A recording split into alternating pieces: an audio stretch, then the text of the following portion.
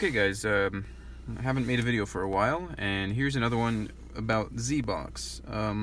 So basically, since the last video, there have been a couple updates, and I've also changed a couple of my configurations inside the car to better suit the working conditions of the zbox. So on here I have the newest firmware, 3.0.4 at the time of making this video. You can get them now. You can actually download them from the original manufacturer's website, so you don't have to go hunting for them all over the internet. I'll put a link in the description just in case. So here, I'll just put that into the USB slot. Pardon the card's a little messy. And we'll go into the file browser here. Okay, so on the USB, if you download the firmware, you'll see files inside the zip file. So I just put them on the root of the drive. So here I have files firmware-3.0.4.bin and update-3.0.4.bin. From what I can tell, they're identical files, bit for bit, but I think something to do with the firmware update procedure, it requires for both of them to be there. At the very least, they have both files in there for the in the entire package, right? So, and also the latest version of the actual APK is 3.0.2. So I've already installed 3.02, and then we have 3.0.4.bin. So now we're going to eject the USB drive. And as far as I understand, the actual update procedure works as such. So here's your zbox. You insert the USB drive into the zbox, like that. Make sure it's in there nice and snug. Depending on when you got it or where you got it, the actual USB port can be a little bit loose. So what I do is I just press it with my fingers to bend the metal on the inside, so it presses the contacts to the female end of the port. I don't know, it's kind of hard to focus here. Anyway, you get the idea. So just bend that inside, and then it sits inside the USB port a little bit better. Next is the USB hub. So I went and purchased a powered USB hub. I don't know, I went on AliExpress and just found one, just any old one, which was not too expensive. This one happens to have 7 ports and also be USB 3.0, but obviously that's not necessary. Here I have a USB DVR, so for my dash cam, and my USB modem / Wi-Fi stick. Anyhow, the main thing is obviously cars are 12 volt, all the batteries and all the accessory wires, whatever, they're 12 volt. So I just wired up a 12 volt power supply to the active power here, just to the accessory wires. You can, you know, depending on your car, whatever the head unit was wired up to, just make sure it only turns on when you turn on accessory power or turn on the car. Now, because this thing needs a lot of amps, more than the standard 0.5 amps, so each one of these ports should be good for 2 amps, I think. Anyhow, and this was enough to power it. So now we're gonna, with the firmware on the root of this USB drive plugged into the back, we're gonna plug it in to our USB hub. Let's hope I can get it right. Nope, of course I didn't. And there we go. And now we wait. So it turns on here, it's reading from the drive. And this might actually take a while. So it's normal that it'll read from the drive. You won't see anything come up, so if you have your Android head unit on, you won't automatically see zbox opening up for quite some time, because firmware updates, they do take a few minutes for this device. So the main thing is, don't touch it, don't unplug it, don't turn your car off, don't turn your computer off. Whatever you do, just let it do its thing and make sure that it has constant power. Otherwise, you can mess up your firmware update and potentially brick your device. I have almost bricked it before, doing something stupid like unplugging it because I thought it was frozen or something, and mine didn't happen to be bricked fully, so it wasn't a huge issue. But your mileage may vary, so yeah, don't unplug it. Just let it go, and eventually your device, so your head unit, should recognize it, and the zbox app will recognize it. So I might have to do a jump cut here so you guys don't have to stare at this pulsating USB drive forever.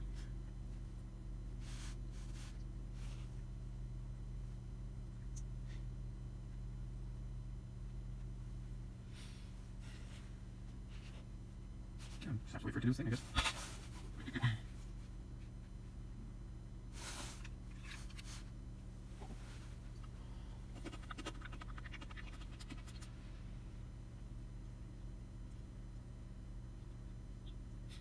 I hope I don't run out of room on the telephone. I don't think I will, but...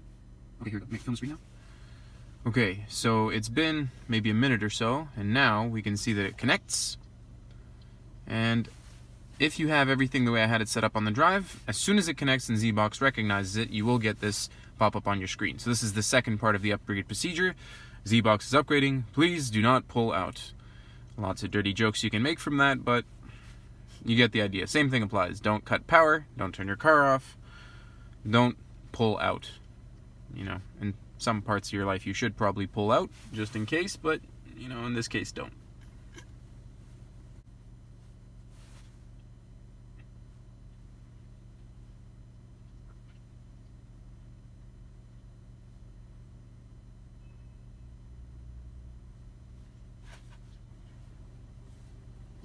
Okay, so it's successful. Please reinsert. So just pull out the entire Zbox dongle, take off your USB drive, which has all the firmware stuff on it, so it doesn't try to update again.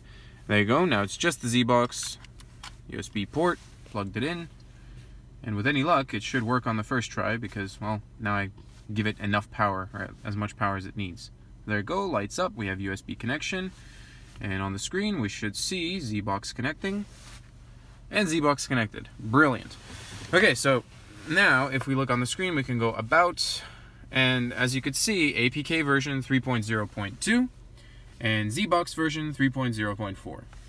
I don't know what the changes are. I can't read Chinese. You guys can look in the zip package yourself, see if you can see any information that's useful, but I assume stability has been embittered or whatever. I don't know. I guess it's supposed to be better every single release. I haven't really seen a huge difference, but that's not the point. Okay, so onto the actual function. So here we go. Original Apple iPhone Lightning cable, and we got an iPhone 6 Plus. And let's see. So we'll plug in the iPhone cable into the Zbox, and the iPhone gets plugged in. Like so.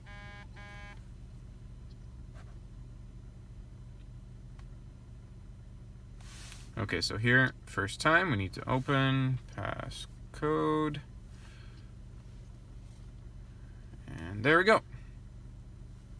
And then, wonderful. Somebody's Instagram. Alright, and then you can leave the phone locked and concentrate on driving. So here we go. This is all in Russian because, well, my girlfriend's phone is all in Russian. But anyhow, these are the apps that are available. Everything works. Here's maps. Depending on your phone, because this is all running off your phone, the newer the phone you have, so if you have a 7 Plus or what you have, what else we got? If by the time of this video, you know, you have an iPhone 8 or an iPhone 10 or whatever, they'll obviously react faster to your presses. You can watch tons of videos on the way that CarPlay works. I won't explain it to you because you know how it works, or this isn't the point of the video. Either way, the technology works. In the newest versions, I've noticed that this turns into a new button. They chose yellow for this, so obviously they won't have a brand-specific model, so they won't have a button. If you have a Hyundai, I have a Hyundai here, they won't have a Hyundai button because the Android unit has no idea what car it's in. You can't customize it as far as I know, but, well, there you go. But that will just take you to your home screen. It will run in the background as, well, as I can demonstrate now. So let's see, we have some music. Again, the newer the phone, the faster this goes. Oh dear, okay. Do we have any music? Top hits? Yeah, why not? Sure, why not? So, with any luck, there we go, the music's playing. You can go home here. You can press on your car button. Music is still playing, independent of whatever you're doing here. Yeah, and everything still works. The same thing applies to anything that you're doing. So if you're doing navigation, it will still, you know, keep shouting at you and stuff and telling you where to go, which is great. So if you press home, it's the same effect, yeah? It runs in the background, as you'd expect, which is great. What else? What other specific things are here? At the time of recording, so if you have Spotify, and you have it installed on your head unit, it still has that problem where both of them get affected. So to get around that problem, hang on, let me just pause this.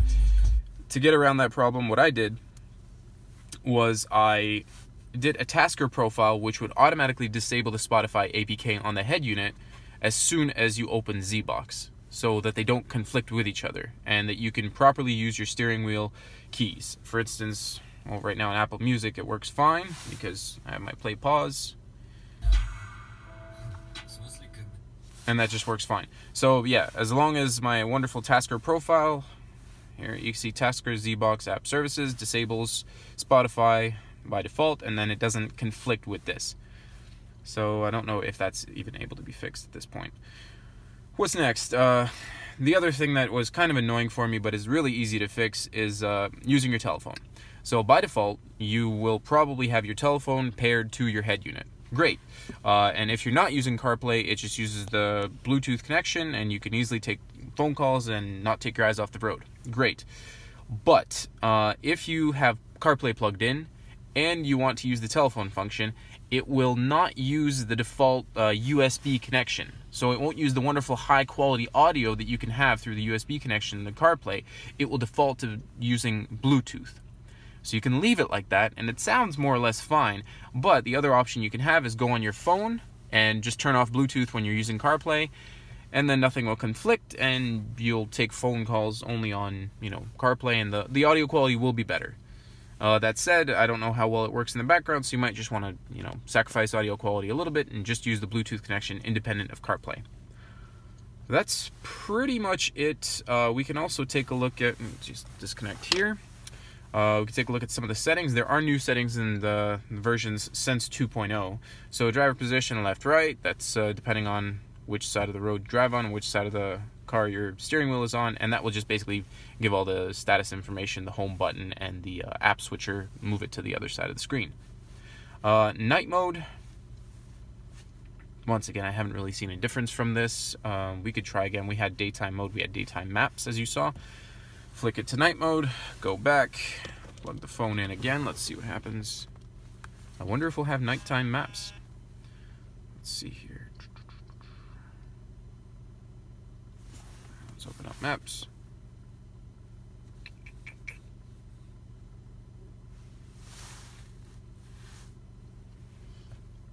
And maps. So maps still show daytime maps. I don't know. So that setting doesn't really seem to do anything. If I cover up the ambient light sensor with my hand, it also doesn't seem to do anything. So your mileage may vary, but for me it doesn't really affect anything. Back into the other settings. Let's see, we also have, so night mode and echo cancellation. It's stuck in the off position. If I hit on, wonderful, then I go back, this happens. I assume it's something to do with the echo cancellation. If I press this, I don't speak Chinese, I can't read this. You go back to the settings, it's as if I canceled it because it's off again. So, process of elimination, right? I should press this instead of this. Let's press that in case that was canceled and this is okay. Go back to settings, echo cancellation, still off. So, I don't know if they just haven't enabled it, if it's in development, I don't know. But for now, it doesn't seem to do anything. So that's the newest version of Zbox. That's how you update it. That's how you use it. Main thing, get a nice, powerful, active USB hub, and you pretty much won't ever have any troubles with it. As you've seen, it just connects right away every single time. Plug it in. Phone starts charging. Phone's detected. And you can enjoy CarPlay on your Android head unit. Alright, well, thanks for watching, and take care, guys. Bye-bye.